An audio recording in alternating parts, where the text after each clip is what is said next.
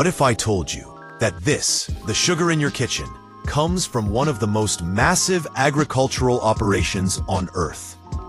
In modern sugar production, thousands of hectares of sugarcane are harvested not by hand, but by powerful machines. Each harvester can cut, strip, and load tons of cane every hour, working day and night across endless green fields.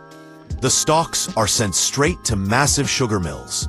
Inside, rotating crushers squeeze out every drop of juice, thick, green, and sweet. That juice is filtered, boiled, and evaporated until only sugar crystals remain. Here, chemistry meets engineering.